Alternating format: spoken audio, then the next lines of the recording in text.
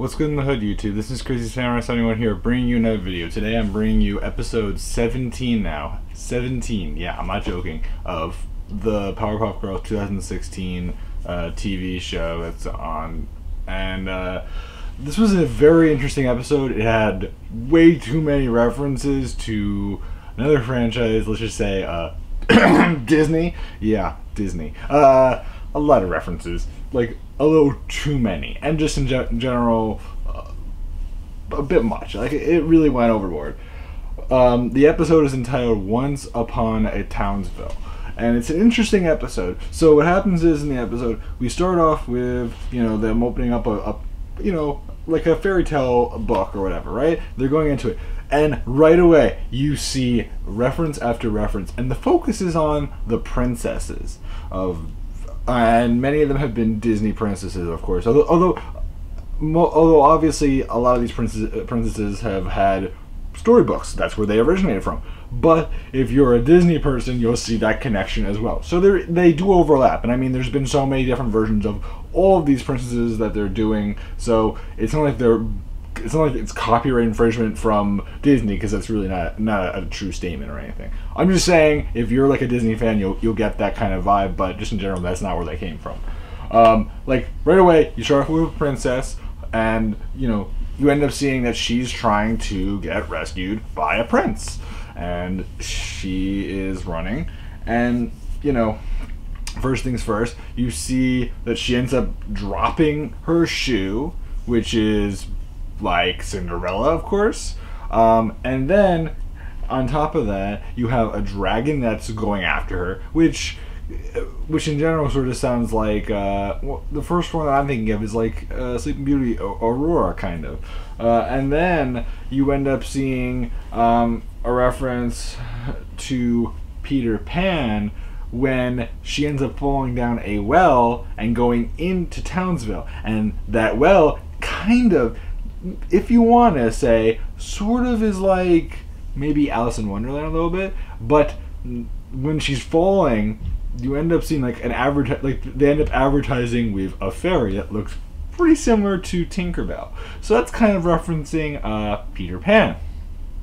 So clearly there's a lot of, you know, princess and Disney kind of references going on here. So it's interesting. So she ends up going there, and then we end up seeing the Powerpuff Girls themselves talking to each other, talking about different things, and about like how the sky works and how everything works and all that stuff. And they end up mentioning something about like something falling out of the sky or whatever, and then suddenly the princess falls out of the sky, and Buttercup catches her and then brings her down to a bench. So then Buttercup, being a person that thought that she was a zombie, or not a zombie, well, a dead person, she ends up examining the body, and suddenly she ends up waking up the princess. Well, at that point, the princess the first person she sees is Buttercup, and it's a pretty interesting scene because she ends up kissing Buttercup on the lips, which is definitely something unexpected. And Buttercup reacts with, "Oh my god, why did that zombie kiss me?" Yes, she still thinks it's dead. She still thinks it's a zombie. It's no zombie. So that obviously creates a situation.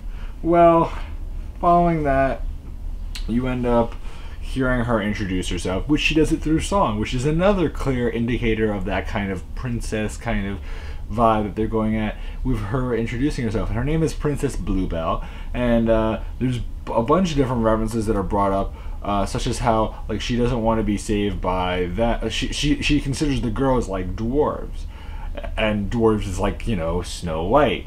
And you may think to yourself, oh, well, that's not necessarily Snow White. Well, later on in the episode, you have a moment where what happens is that she wants to be saved. And the girls try to reassure her and say, you know, your life doesn't have to start based off of someone else. You can start your life on your own. You can be whoever you want to be. You can do whatever you want. You can beat up a person. You can do whatever.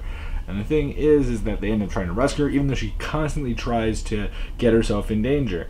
And the thing is that at one point, she even, you know, tries to get like a red apple, like a poisonous apple from a witch, which is obviously a reference to Snow White again. And then she ends up trying to and then through song she ends up mentioning that she's never cut her hair, and and her hair is just super super long, and you definitely see that. What is that reference to? Rapunzel. I mean, there's too many references here. It's like, why? So anyway, Princess Bluebell, clearly has a lot of references, and she wants to meet her Prince Charming, and she's looking for him and all that. In fact, she even goes on top of a building which is super super tall, and she waits for him. And that's sort of like a reference to King Kong, which is like, how many references are you trying to map out here? Like, holy moly! Is it like, is the goal here to make 50 bazillion references? Because it's crazy. And not to mention the other thing is that when she's singing and stuff, at one point they have this lizard who says, "Oh, I'm a Prince Charming. You can kiss me, and I'll turn into a prince." To Blossom, because the lizard is combing her hair, which is just like, what? And the thing is that that's obviously a reference to the Princess and the Frog. So yeah, that's like a lot. And you may think to yourself, I'm talking about the movie. No, I'm talking about like the book and all that stuff. Same idea. And then they even try to reassure her through song, saying like, "Oh, we're gonna do this song. It's called like B2, like Princess B2, I think it's called." And they end up singing to her, like rapping and stuff. And they even have a moment where like Buttercup ends up singing, and she ends up looking like the way that they're singing sort of seems like the Beastie Boys and all that. And it's just like, what's going on here? It's, it gets wild. It gets really crazy. And eventually, when she's waiting to get rescued from the building, the dragon comes by. The dragon, rather than capturing the princess, ends up capturing the girls. So at that point they're in there and they're like, Bluebell will save us, because they think that she's strong and stuff. And the thing is that she gets annoyed because she wasn't captured, and she's been wanting to be captured this whole entire time, and she's been wanting to be saved by a princess whole entire time. So she gets annoyed. She ends up singing, going to the dragon den itself, and then once she's at the dragon's den, ends up beating up the dragon, saving the girls. And then at that point, what happens is that after she saved the girls, she's annoyed obviously, and suddenly the prince comes in with his horse, who oddly enough for some reason ends up talking, and he looks very similar to our horse friend from several episodes back that created a whole entire discussion, if you remember him. Yeah. So it's kind of weird, and the horse kind of, and it's similar to like the Disney movie with like Maximus. So like for Rapunzel and all that. So yeah, there's a lot of references. It's like Disney. It's like they just said like, let's do everything we can to borrow everything from Disney and see what happens. Just like, no.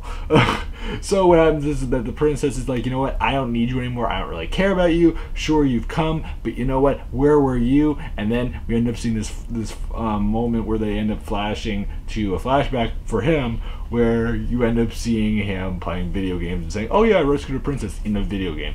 And so and then he makes the excuse, "Oh, I was in traffic." And the thing is that she's like, "I don't really care at this point." And so she ends up leaving, and she says, "I'm gonna make a life for myself, and you know what, I don't care about what you say, Prince, and I don't care about what you say, girls, because you know what, I can do what I want to do, and that's what matters." And she ends up taking things into her own way. And I mean, Bubbles the whole entire time is in support of everything and loves the singing, even does her hair in a way similar to Princess Morbucks, which is a little bit weird obviously. And she ends up singing herself out because like what happens is that the princess ends up saying, "You know what, I want to be my own person, but I don't like fighting. I like being dainty and fragile and sweet and all that, but I have a backbone." And the thing is that Bubbles is like, well, and she ends up talking to her sisters and saying, "Well, I like punching things and being sweet and kind and stuff. Is that okay?" And her sisters say, "Of course." And she's like, "Well, that makes me happy. I think I might sing." And so then she starts singing really, really loud.